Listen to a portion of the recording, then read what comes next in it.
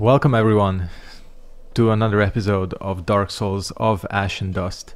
One of the first things you might notice in today's episode is that what I'm currently saying does not match the MrSketchead that's in the top right of your screen. The reason is very simple for that. I recorded this episode and it turned out that me being an idiot, I forgot to turn the sound up on my microphone, the recording volume. So we ain't got nothing in terms of commentary sound, at least live commentary sound. So here I am sitting in shame during post-editing, fixing my mistake. Yeah, wonderful. So that's what happened to me about an hour ago. So yeah, let's get this show on the road. What I decided to do, just to make this kind of roll along a little bit more smoothly, is that I decided to make this video into sort of a highlight reel. And you might notice that this video is around like 22 minutes long, which really tells you how much great content there is in one of my episodes. But really, joking aside, what I basically did is I cut out all the filler of just me walking from area to area because it's just boring, you know. You saw one right there as I teleported to the Undead Parish because in this episode I decided to move on. Gargoyles is the first thing I'm doing here, as I conveniently forget that this area is full of enemies. In terms of, yeah, the lock on there fucked me over almost. In terms of the difficulty in today's episode, I still think this mod is harder, and you will see with my performance that there's a lot of moments where I get by just by the skin of my teeth. This moment being a prime example of that. The issue is my Estus flasks are at base level, which means I basically get no healing. Speaking of this moment, there is one part I wanted to rewatch because I'm pretty sure this game was on some bullshit. I think right here. Yeah! What the hell was that hit? What the hell was that? I dodged that. That was... man. You know, I think I said this in the video somewhere, that sometimes this mod really does bring that Scholar of the First Sin vibe. Honestly. Like, Dark Souls 2 hitboxes all over the place. So let's compensate with a sick parry. I've had some issues with parrying, especially in episode 2, the previous episode. And here it is. Here it is, Mr. Partisan. People were kind of going back and forth, suggesting weapons for me to use, some strength or whatever. But the Partisan came up as a recommendation, and I decided to go with it because I really, really like the Partisan. And conveniently, it was here. So yeah, it's not just convenient, that's very, very convenient. So in this episode I got my weapon. I said it in the episode as well, but the other thing I'm probably gonna go for is I will get some boss weapon. I don't know which boss weapon yet, but I'll get one. Mainly because I almost never use the boss weapons, and there's some really cool ones in this game. So maybe I'll go for, like, I don't know, the Fury Sword or something, because those weapons are pretty epic. We have the Mystery Key. So, and the Firekeeper Soul, which is kind of exactly, like, within this 2 minutes, I have basically gotten everything I wanted. So that's really good. And we let out Mr. Lautrec. I was talking about the fact that I am going to try doing as many of the quest lines as I can throughout this game. Just first of all see if they're any different, which I heard that some quest lines are different, aside from the fact that there are some extra ones. But also because it's fun. It's fun, you know. This game has fun quest lines once you know what you're doing. Funny thing is, this dude gives you cracked red eye orbs. Of course, you cannot really use them because the issue with this mod, well, not the issue, but with modding in general, modding Dark Souls, is you have to be offline on Steam. Otherwise, if Steam detects that you're using mods, and you are online, you can't tell whether the mod is a cheating mod or not, so it can ban you. Ban you as in just restricting you to playing with other people who are modding, but again, that part is full of cheaters. One thing that's nice though, I really like this Lautrec placement. First of all, he's standing like Chester. Second of all, it is no longer possible to easily kick him off the ledge, which is pretty funny. So there we go, did an Estus Flask upgrade.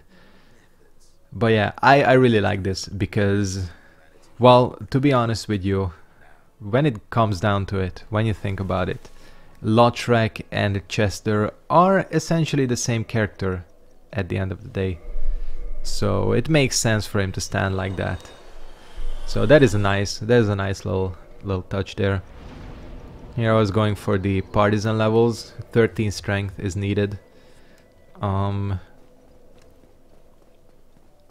Yeah, but of course we're gonna stick with the S-Stock for a while because we still don't have that thing upgraded.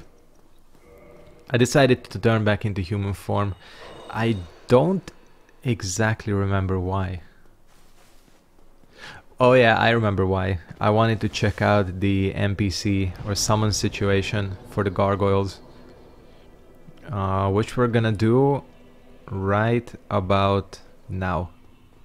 I really like working on timing these whenever there's a fate, because I can see it because I have it imported in my editing software. I trimmed out all the excess and now I can just, you know, see when a fade is coming up. And I ain't talking about haircuts. But I came back up here, it's only Solaire that's here. I don't think the summons are changed really, although I have heard that there might be some new summons. New invaders, definitely. Alright, so here we have a little conga line coming up. I don't know why I did this, why I killed all of these. This is like ladder PvP v2. Oh yeah, I remember why, because I was hesitating on whether I was gonna summon Solaire or not. And in my hesitation I was like, let me kill these enemies while I think. But then I realized that the quest line does not break if you don't summon him here, so it's not necessary. For Ornstein and Smo, we'll have to get that summon going.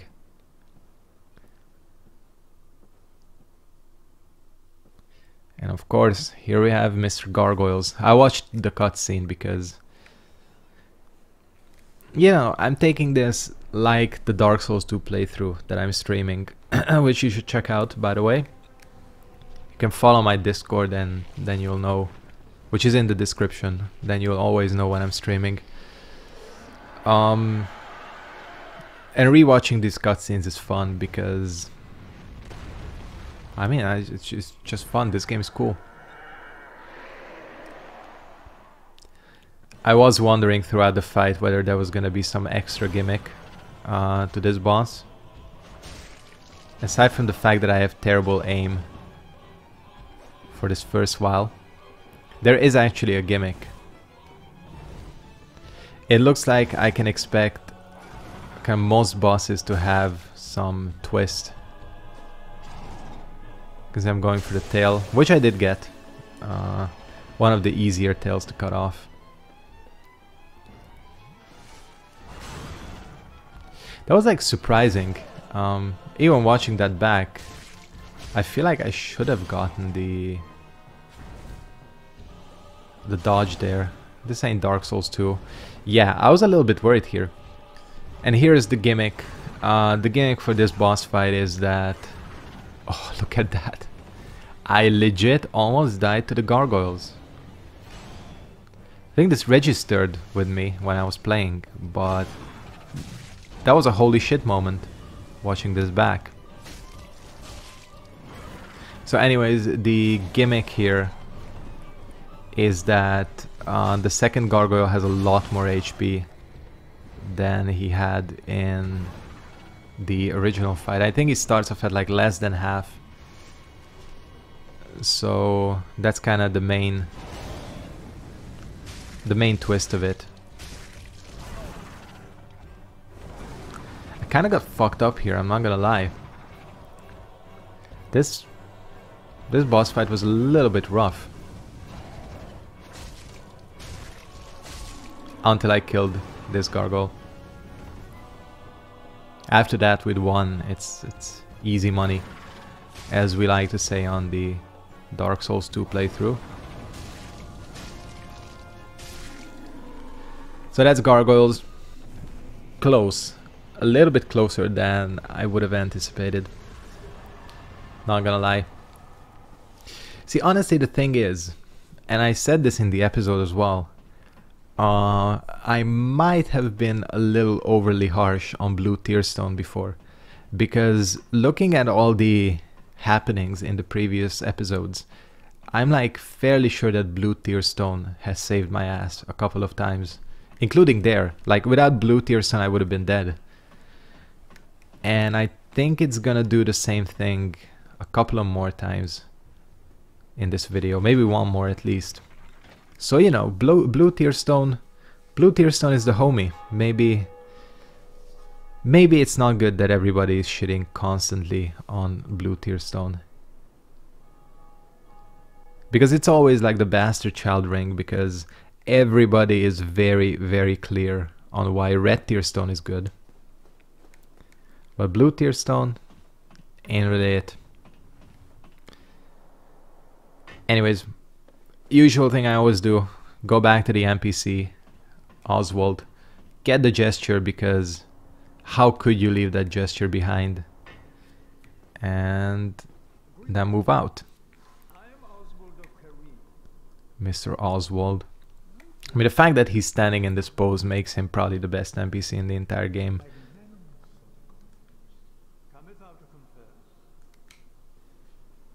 I don't know, well, I still skipped his dialogue, because I'm like that. Very interesting thing, and I like this. This is really cool.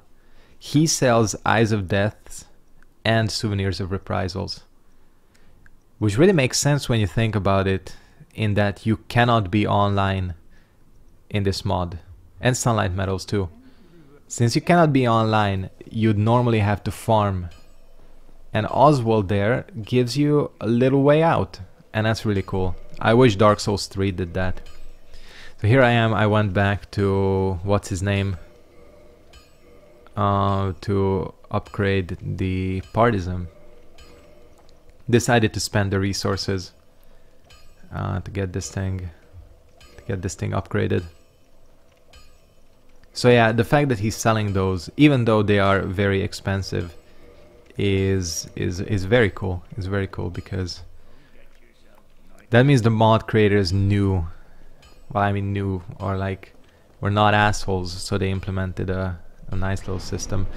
And again, of course, farming for the items is very much possible, but it's not the same. It's not the same, I'd say. One thing I am having trouble with in this playthrough, and I'm gonna be perfectly 100% honest with you here, is figuring out what the fuck to level up. Because going for just HP, that's my phone, going for just HP and endurance is a little bit boring. The Partisan doesn't really scale with anything, and Pyromancy doesn't need shit. I mean, of course, when we get to upgrading the gloves, it's gonna be a whole different story, but until then, it's not gonna be easy. Anyways, lower undead Berg time.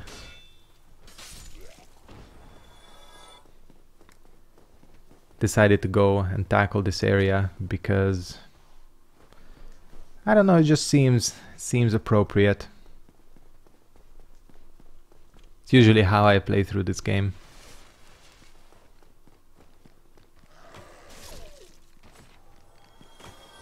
Get some doggos.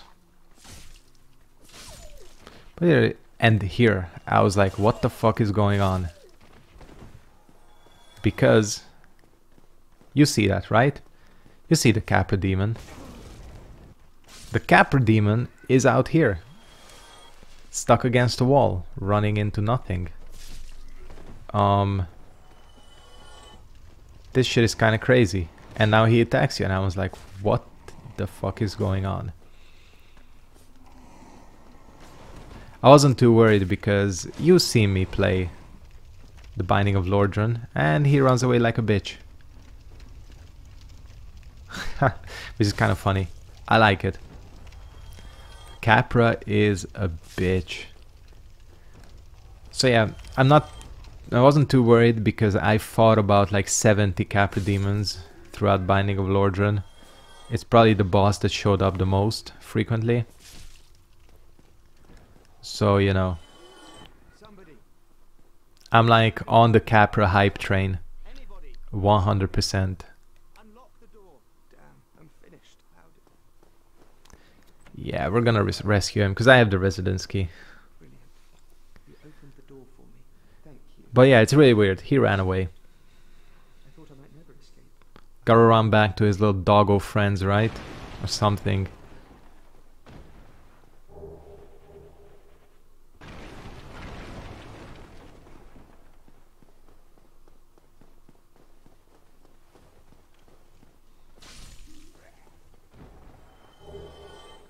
Thief set. Target shield. The target shield. Don't worry, I'll realize later that maybe I should be using the target shield. Doing some parrying here. I figured out in this fight, and it took me a while, that Black Knights are non-repostable in this game. Non-backstabbable and non-repostable. Those are two words to add to your dictionary. Yeah.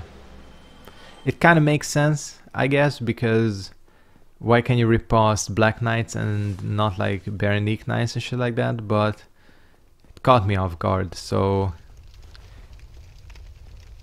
I think Silver Knights in Anor Londo especially are most likely gonna be a little bit problematic. The fact that I won't be able to riposte them, because that's usually how I take on the Silver Knights. I just riposte king them or parry king them. Me being a parry god. I realized that I should use the R2 of the Partisan just to, you know. Here's when I figure it out. The quadruple nipple shield, you should use it, boy. Yeah, I figured out finally that I should be using the R2 of the Partisan, because it's pretty useful.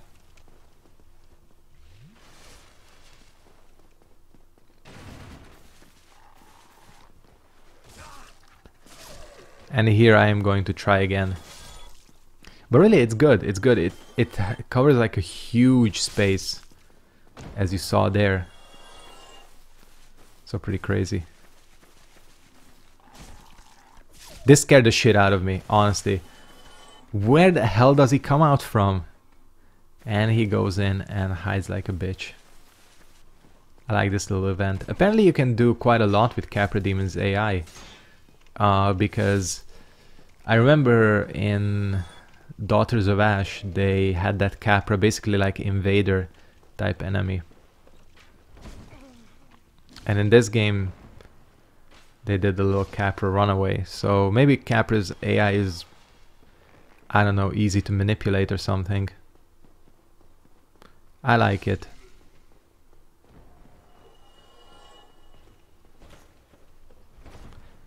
There's a Black Knight here. Sick dodge though by me, and he was an absolute idiot. Took a shit ton of fall damage. So Black Knights are not the smartest. Of course with the target shield it's even easier to parry god these fools.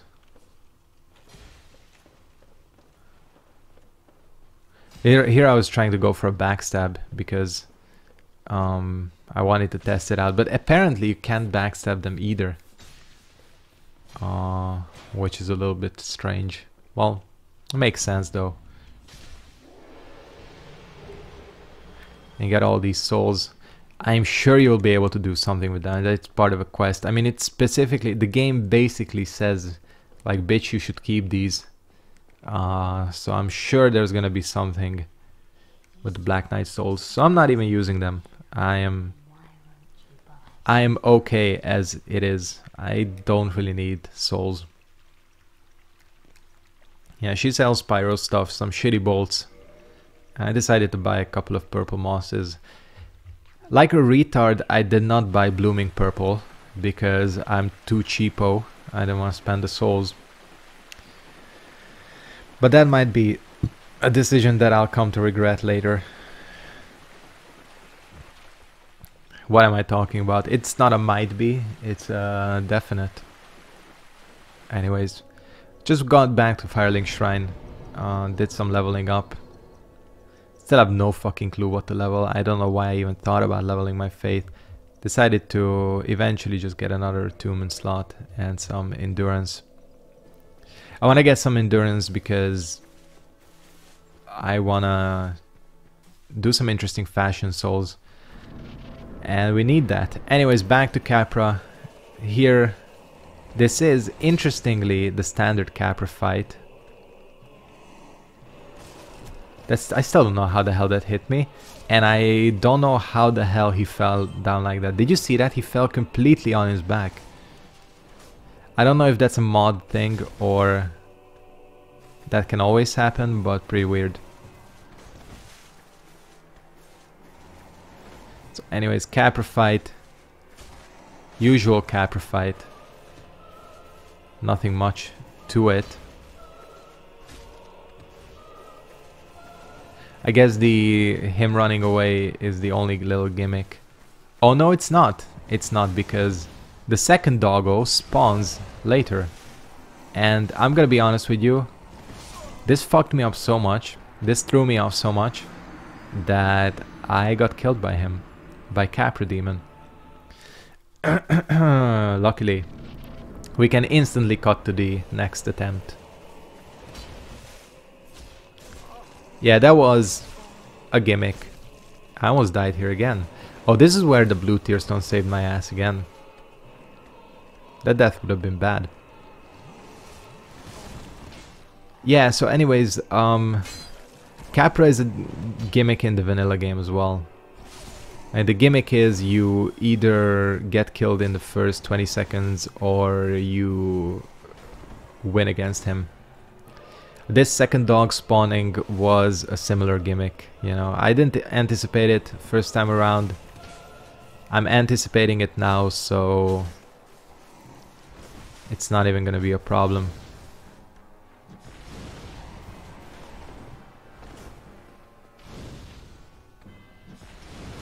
Because, you know, this guy is not difficult at all. I have no idea where the dog spawns from though. It just fucking comes out of nowhere. Lock on, having some trouble with lock on. The lock on was more of an issue than basically anything else in this fight. And at this point, since I didn't try it, I didn't time it, I'm pretty sure a third dog cannot spawn. It's not like on a timer or something. This is about as easy as it gets. And we stab Capra in the face. Somehow a more cinematic end than normal. Usual reward, key to the depths. It looks like this. Yeah, again, I heard that this game doesn't fuck with the progression too much, so yeah. Easy. Easy. And that was Mr. Capra Demon. And after Mr. Capra Demon, I have decided to start wrapping up the episode here, slowly. Which means that this post-commentary is going to be coming to an end as well. I know this was a scuffed episode. This was a mad scuffed episode, but hey, I still think it turned out okay. We did quite well in this episode, so yeah, I'm going to go ahead and wrap it up here. Make sure to like, comment, subscribe. As always, turn on post notifications if you want to keep up with my content, if you want to know when I'm streaming. Join my Discord, follow me on Instagram. Thank you guys very much for watching. Hope you enjoyed this video. Yeah, take care, peace out, and see you next time. Bye, past MrSketchead.